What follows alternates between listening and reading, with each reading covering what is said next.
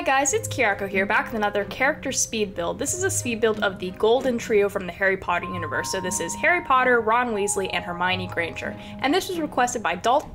Thank you so much for this request. I've been meaning to do the Harry Potter characters for a while now, just hadn't really gotten around to it, but that is what I'm doing today. I know you also requested Luna Lovegood, and I will get around to doing, I believe they're called the Silver Trio, which is Neville, Ginny, and Luna. So I will do those three characters sometime in the future, but right now we are starting off with the Golden Trio. Just a heads up, so I'm kind of nervous about posting this because I know, you know, Harry Potter fans can be kind of intense. I mean, I'm a Harry Potter fan and I'm a little bit intense sometimes about it. You know, obviously this isn't going to be like exactly to the T certain aspects of the characters, but I tried my hardest and I actually am pretty happy with how they turned out. So we are starting off with Harry. So right off the bat, I should say, I thought that I had a lightning scar piece of like skin detail, but I didn't. I thought I did, but I totally didn't. So he actually doesn't have his lightning scar in this game, so I'm totally sorry for that.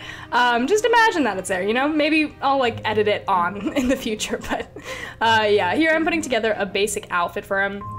They all kind of got pretty basic outfits. I don't have like any sort of Harry Potter specific like character custom content. Like I don't have like the Hogwarts robes or anything like that. But I didn't really want to dress them that way anyways. I wanted them to be like in their normal casual clothes, you know, like something they would wear, you know, like hanging out, you know, by the lake or something, just totally chilling. But yeah, in terms of his personality, I gave him the adventurous trait and the self-assured trait. That was just my way of making him, you know, seem very brave and adventurous, and, you know, that's Harry's character. I mean, obviously, all the character traits are going to be kind of very much simplified for these characters. Like, they're complex characters, but I only had the option of giving them 2 character traits each, so it's not going to be totally accurate to, like, the entire range of, you know, character that they have. Anyways, we are on to Ron Weasley next. Ron I had a little bit of trouble with, honestly, just like getting his face right. I'm not even totally satisfied with it, to be completely honest with you guys. I don't know what it is. I just really had a difficult time like capturing Ron in my head. I don't know what it was, but I mean, like, I think he still turns out looking kind of cute. So in the books, he's like depicted very differently than he is in the movies, because he has a lot of freckles and he has blue eyes, and he's very like tall and skinny in the books.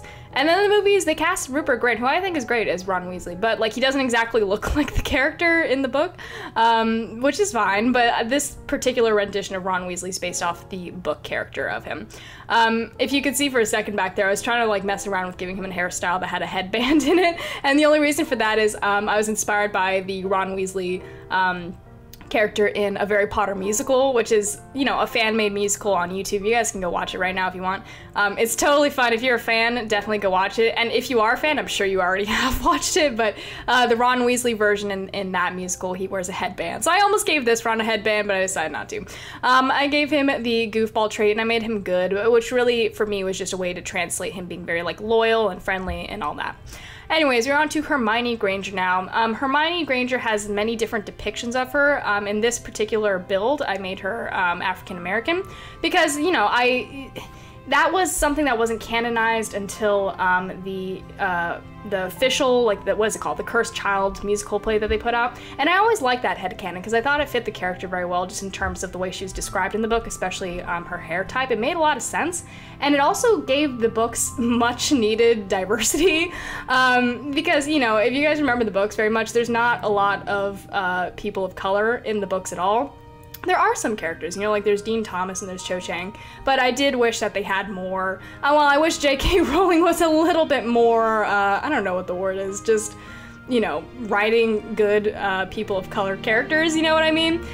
So Hermione, I depicted her as African American in particular here just because, you know, I thought that that was a very, very good decision for them to make that character in this way. Anyways, we are putting together her outfit here. I had some trouble kind of figuring out what direction I was going in.